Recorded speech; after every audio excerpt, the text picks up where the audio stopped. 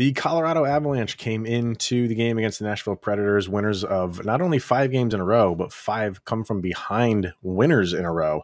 So they're going for number 6, and number 6 was shaping up to be another come from behind victory when the Avalanche got down multiple times in the game and came back every time to tie it on different occasions, sent the game into overtime where they would eventually lose it, and not until there was some controversy to be had.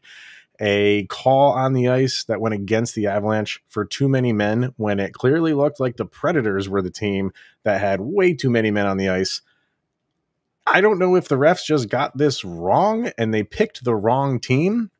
We'll have to wait and see if the NHL has any letter that's written or a press release about this, because it was pretty bad.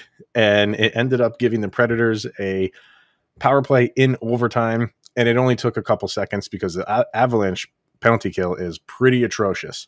So the Preds took advantage of that. They get the extra point, and they remain number 1 in the division. This was a big game for the Avs because a regulation win would have put them into first place.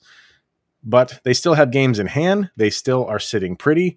But this definitely leaves a bad taste in your mouth with how this game ended on a pretty horrific call.